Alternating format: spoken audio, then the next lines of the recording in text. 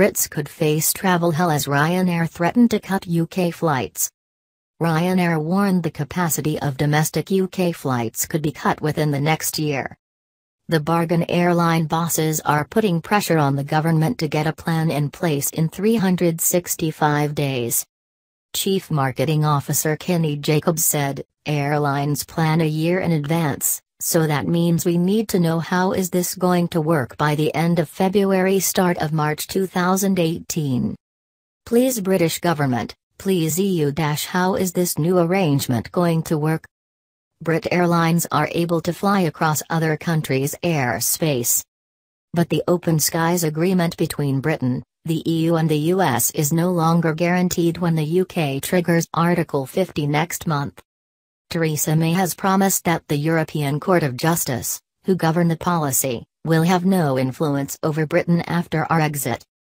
Mr. Jacobs reiterated the government need to start moving very quickly to put a plan in place, otherwise the airline may have to make significant capacity cuts. He explained, "Can it be Open Skies? The answer is no, because Open Skies is governed by the European Court of Justice. Can it be the Swiss model?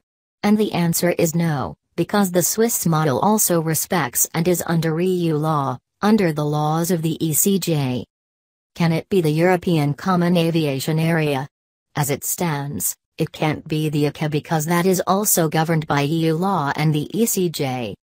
So you're looking at individual bilaterals between the UK and separate countries in Europe, or a new agreement between the UK and all of Europe, which would be something very different, or you're looking at something else.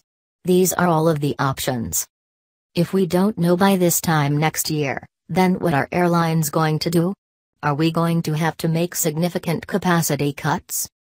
Ryanair have already announced their plans to move business away from the UK in the wake of Brexit. And the chief marketing officer believes the best outcome would be for the UK to remain in Open Skies.